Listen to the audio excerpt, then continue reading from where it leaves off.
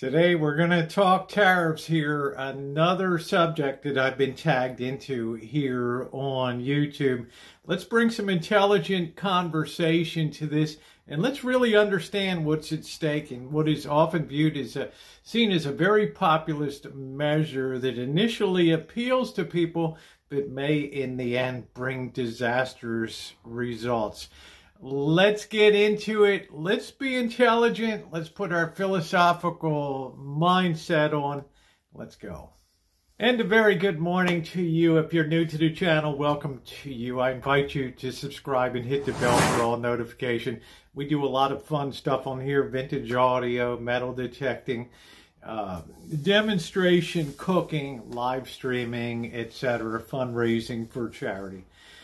Things that we generally have enjoyed doing here for years. So I invite you to be a part of it. But another thing we do is I have a chance to talk about history and its context with economics and try to relate that to what's going on in the world today. And my biggest contention over the years is people will tell you on the channel is human nature never changes. And because of that, people tend to the same mistakes are repeated over and over again. Because each group or individual person comes along, thinks they have a better idea, and in the end, usually goes down in flames for failure to see the same problems that doomed decision-making in the past, right? It's human pride at work. I have a better idea.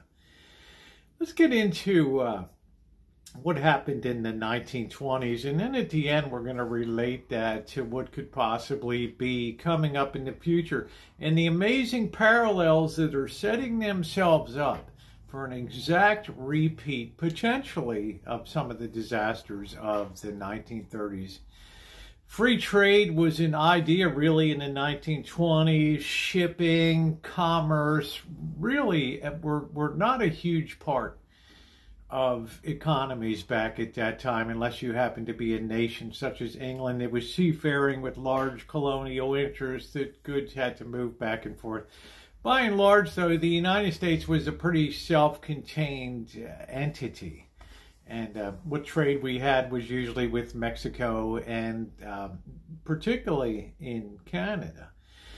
As a result of World War I, the demand for agricultural products from the United States skyrocketed. Europe was a shambles. Russia was a shambles. There was really the bread baskets of the world had been pretty much waylaid during the entirety of World War I, and it really depended on the United States farmers to fill that need, not only to bring relief to, say, Belgians, as Herbert Hoover arranged in 1915, as in the wake of the German invasion of Belgium, touching off World War I. It was also charged with feeding the soldiers that went over and also supplying the Allies as well as the home front. It was a good time to be a farmer. Farm prices rose dramatically. Well, like anything else, it comes to an end, and World War I certainly came to an end on November 11th of 1918.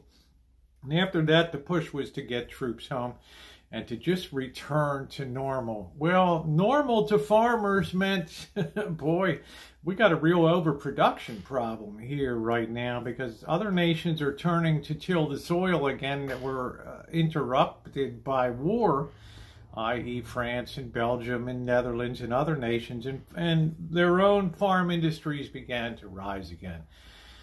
This was an incredible threat to American farmers, and agricultural prices collapsed accordingly to the extent that really agriculture was a real lead-in to what happened in the Great Depression. It was the first real sector of the economy to feel the crushing weight of depression because farm prices going down meant that farm banks started to fail. Farmers started to go bankrupt, and auctions became the order of the day in a lot of places. A very sad time. It didn't get a lot of headlines because, on the other hand, We had a broad explosion in manufacturing of automobiles and appliances and radios, and all sorts of new industries and products were coming on to the market, particularly in the United States, a hotbed of innovation as these products made their way to market. But this explosion in productivity and production led to a mismatch between what can be produced in mass scale assembly lines and things like that, and people's ability to purchase that, right? We had overproduction that was lending itself to underconsumption, at least according to what was produced. Well, this was a real problem because wages did not keep up with the ability to consume what was produced. We see sort of this similar eerie parallel today where people's standards of living are being perceived to fall behind the ability to improve, and in fact, absent credit, they would clearly decline. There was a move on in the League of Nations after World War I in 1927, and the United States did not join the League of Nations. Remember, they did not get enough votes under Woodrow Wilson's presidency to do that. But they, in 1927, in one of their Economic Council meetings, said we should really try to eliminate tariffs in the world and really have free trade. Well, the United States had a far different view, particularly conservatives and particularly Republicans. A lot of them tended to be from agricultural states that were really disproportionately affected by what was happening after World War I. And, well, naturally, the easy solution is, well, let's protect what we have by making sure that we're not flooded with cheap foreign imports. Let's close the door to that, right? Let's put America first, our own jobs, our own industries. It's clearly a thought grounded in some type of initial sense of why we should have this. And it started to pick up momentum, and then the crash of 1929 happened, and then the pressure was really on because things started to come unraveled, particularly on the world scene and initial stages in the United States. So Senator Smoot of Utah and Congressman Hawley of Oregon put forth legislation that would raise tariffs on imported goods, 900 categories of imported goods, from 20% to 60%. Well, they're pretty huge numbers when you think about it. Well, here's where things get a little lost in the sauce. Had we not had a Great Depression, maybe we would have had a clear view of what effect that these tariffs had. But because the Great Depression was a worldwide phenomenon to a great extent, it's hard to separate out what effect these tariffs had on the United States economy. One thing we do know is that exports declined 71% from 1929 until 1932, resulting in who knows how many jobs being lost. In addition, the pressure on agricultural, with that loss of other markets in the world and exports, additional bankruptcies began to multiply through the system, particularly in the farm belts, because now it was a point where, well, guess what other nations started to do when the Smoot-Hawley bill was passed in July of 1930 and signed by President Hoover. Well, guess what happened? Other countries then decide, well, if you can put a tariff on us, guess what? We can put a tariff on you. Even our most dear trading partners like Canada were suffering under these import limitations, and as a result, there's no denying that world trade contracted dramatically, and very, very clearly The cause of that, to the great extent, was the tariff barriers that were enacted in the early 1930s, and each nation in its own agony as the Depression deepened would itself turn to raise tariffs in an attempt to sort of protect itself from cheap goods and competition.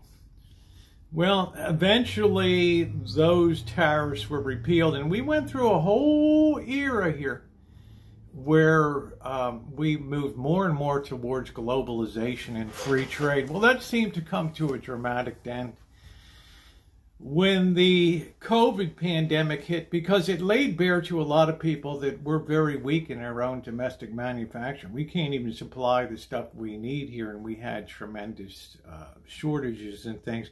So the rise of protectionism began again. Now we're many generations removed from Senator Smoot and Congressman Hawley. Something like almost 100 years we flash forward, and we have people thinking the same ideas today about a tariff. Now, what are the results of that? Initially, when a tariff goes into place, you do have an initial surge of consumption and purchasing. The reason being is the same thing that people are contemplating today. Should I buy a washing machine now before a tariff goes into place? Will it be passed along to me? Who's going to eat the increase? Will the manufacturer? So some measure people begin to purchase now in anticipation of that, and it drives economic activity upward.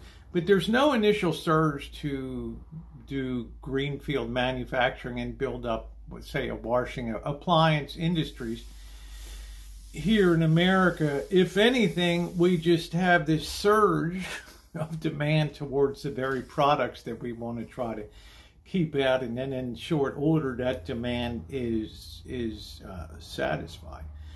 But let's get down to some of the real theory now. In 1930, as a result of the tariffs that were imposed back then, Smoot-Hawley, 1,000 economists signed an open letter to the United States government just begging them, they were just telling them this is a terrific mistake. Now, why would that be? Well, one particular reason is you cannot hide from competitive pressures. You know, do you want to watch a football game where one team is consistently allowed to start on the 50-yard line and the other team has to start from the 20-yard line every offensive series that they run? What happens is the team that gets the advantage weakens because of that advantage over time. They win initially, but over time they become gutted of a competitive spirit and a need to be better.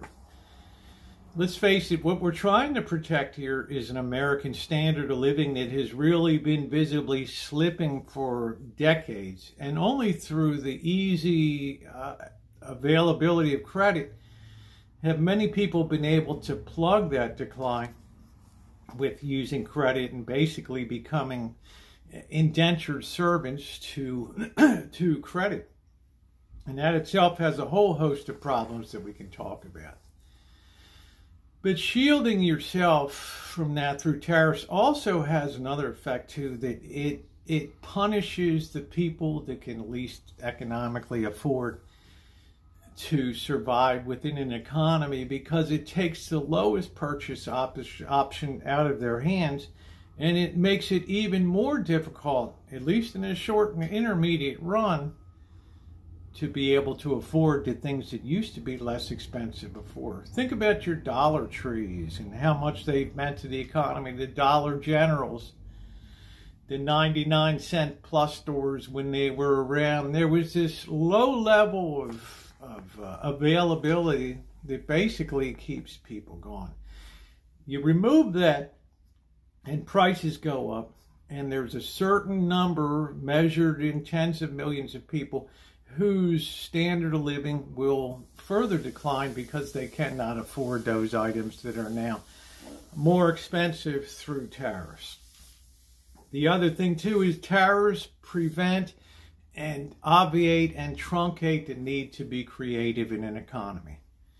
I'm not saying it's good to be flooded with goods, but you could be flooded with goods that all of a sudden the greed builds up on the other end of that, and they start to shoot themselves in the foot. And creative people find workarounds. They develop whole new products and industries that allow them to move ahead and become more competitive and create whole new industries that nobody ever dreamed of. So high tariffs blunt creativity, right? They take away, they have the disincentive to do that. Over the long run, it may be a different story. But as the great economist John Maynard Keynes said, in the long run, we're all dead anyway. So it's a rather gloomy guy, okay? But what would the result be in the United States when we start to get into a competitive tariff situation? 11% of our economy is built on exports. You might think, well, so what? 90% is still going strong. It doesn't work that way in economics. It's always what happens at the margin that controls the rest of the nation. And it's usually somewhere around the 5% mark. If 5% of the banks go bad, well, you could say 95% of them are good, but they have an untoward effect on the other 95% of banks that causes them to have problems within their own operations. If 5% of the real estate goes, you see the point I'm making. 10% is a huge number, and it probably translates to tens of millions of jobs that are directly tied to world trade. So it's not as simple a matter as we'll all be happy because we're protecting jobs and industry here. You know, on the other side of the equation is, the other side of that is we may not be able to afford what may be produced here, and some people are going to have to go with that. Well, I told you there were some eerie parallels between 1930 and today.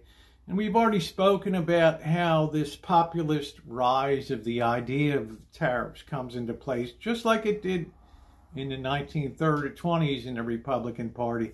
Here we are again with the idea of tariffs in this Republican Party. It's a very populist idea. It sounds very good in theory, and it's politically very attractive to people. But we know that we also eerily have another parallel. We have prices in equity markets and stock markets at all-time highs, just like they were in late 1929, with nobody knowing what would come after October of 1929, the worst depression in United States history. Did the tariffs help? Clearly they hurt. And that's something that we have to think about, because it's almost like all the stars are aligning, that history repeats itself once again. And we have to be very, very careful. In physics, if you've studied it, for every reaction, there's an equal and opposite reaction. And nowhere is that more true than in economics when it comes to tariffs. Well, we shall see. If you've enjoyed this discussion today, and if it's helped you understand a bit about the tariff issue, the proposed tariffs on say, across the board would be 20% Trump, and then targeted to China to 60 to 100%. Likely it would be a disaster for international relations, but again, we shall see. America first is a great idea, but we have to be America smart too, all right? We don't want to be that uncompetitive lump that at the end just goes down the drain because, well, we didn't hold our feet to the competitive fire and get the fire in our belly to do even better. Those are my thoughts. Again, if you've enjoyed the content, please take a moment to subscribe and hit the bell for all notifications. I'm trying to do these videos here that I've been tagged into or asked to address over the last couple months, and I hope you enjoyed this one. Please hit the thumbs up, and I will see you on the next video. Thanks, everybody.